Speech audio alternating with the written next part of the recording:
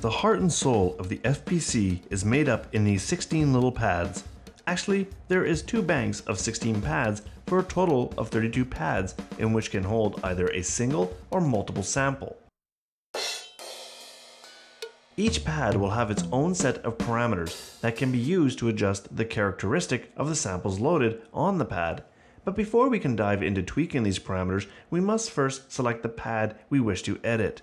There are a few ways to do this. The simplest method is to click on the pad itself that you wish to edit.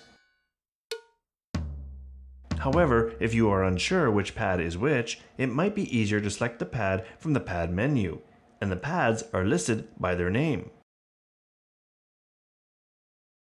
Lastly, you can use the pad scroll arrows to scroll through the various pads. Perhaps the fastest way to get up and running with FPC is to use one of the pre-built kits from the content library, which we'll take a look at later on. But perhaps you have a whack of samples and you want to build your own kit. You can do this by importing your samples to the pad, which is easy to do. Once you have your desired pad that you wish to load the sample into, click on the small folder icon in the sample window. You'll be presented with an Open File dialog window. Navigate and open your desired sample. That's all there is to it, fast and simple. If you are looking to get creative with your sample and wish to have it played in reverse, simply click on the right arrow icon in the sample window to reverse it. Remember to check that you have selected the correct pad before making any changes. One of the many cool features with FPC is that it allows you to save presets on a per pad level. So if you have made some changes to the parameters of a pad and wish to save them so that you can apply them to another pad later on, well, you can. To save a pad preset, simply click on the pad menu and select Save Preset. You'll be prompted with a Save As dialog window. Navigate to the location you wish to save your preset and click Save.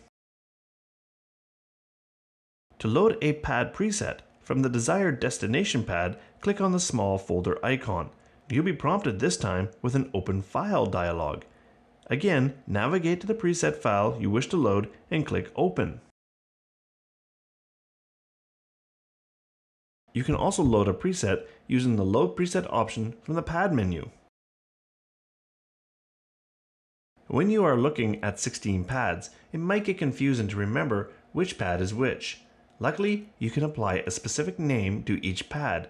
To do this, right-click on the pad name field above the pads to the left of the instrument.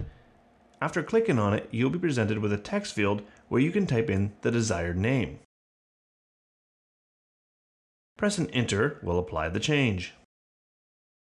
As mentioned earlier, there are 32 pads in total in 2 banks of 16, which are labeled Bank A and Bank B. To select one of the banks, simply use the Bank Selection button under the pads. So in this video, we had a quick look at working with the pads in FPC. Join us in the next video where we'll cover working with the content library to load drum kits as well as importing and using MIDI loops.